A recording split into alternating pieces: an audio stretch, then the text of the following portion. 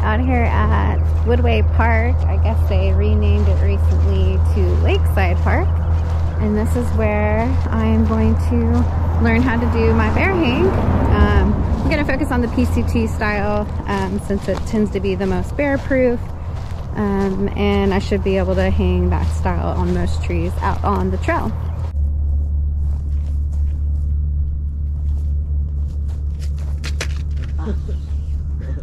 Oh, that's how they mean so you don't lose your... That's exactly why he said anchor it down. Get it? Yeah, so that's exactly what he meant.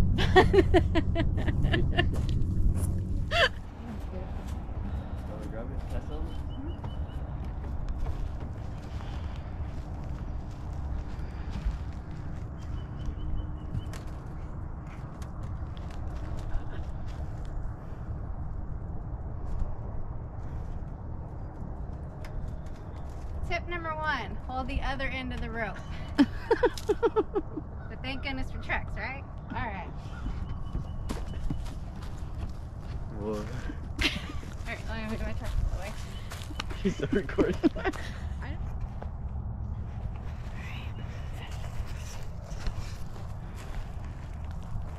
Take 2. Got this one in my hand this time. Let's try this again.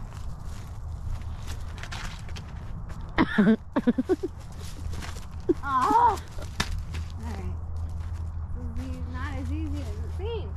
This is why I picked this tree, because I know that not all the trees are going to be perfect. So I gotta navigate the branches.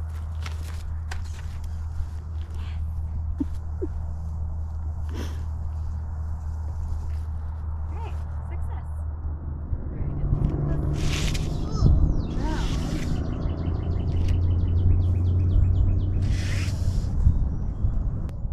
Right, I'm going to. But I'm saying, like, I don't know why, like, this is so hard to pull. Oh. Like it's getting hot. It might be the type of carabiner that I have. I mean, I'm 5'4". Oh, so okay. this is probably, what would you say, 7 foot? The tip of my fingers? Yeah. That's probably 8 feet. Yeah, that's probably 8 feet, yeah. Let's see. Okay. It's definitely 8 feet. Nah, I can definitely touch it.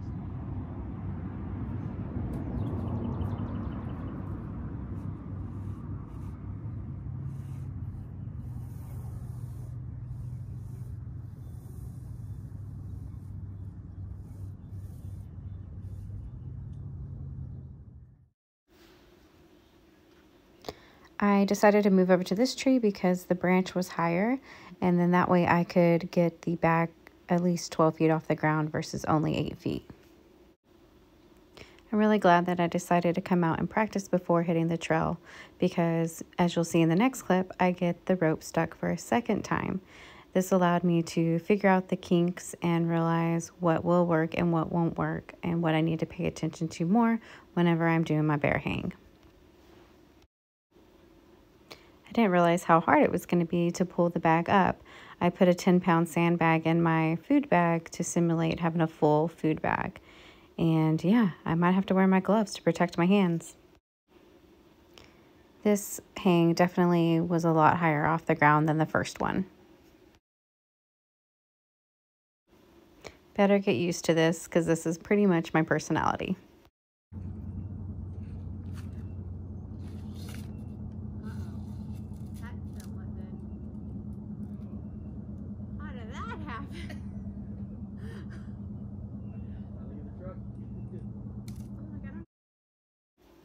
Luckily, my nephew had the idea to wind up the rope around a stick and then throw it back over the branch. So then we were able to get the rope down because that was not a tree that any of us could have climbed up to get that. And I don't think even with my truck, it would have helped us.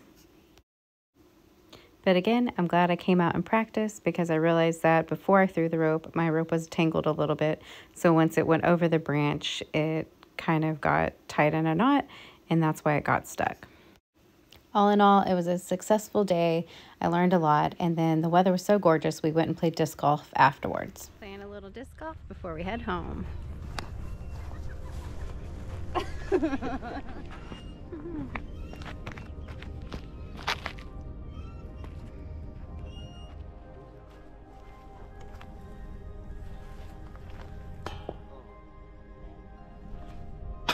Oh! Alright, Mom. Oh, go left.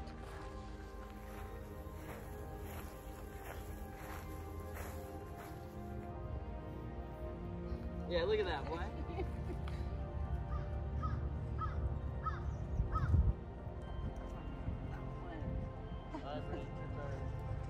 It's a common theme today. We like to get things Where's it at? stuck in the tree.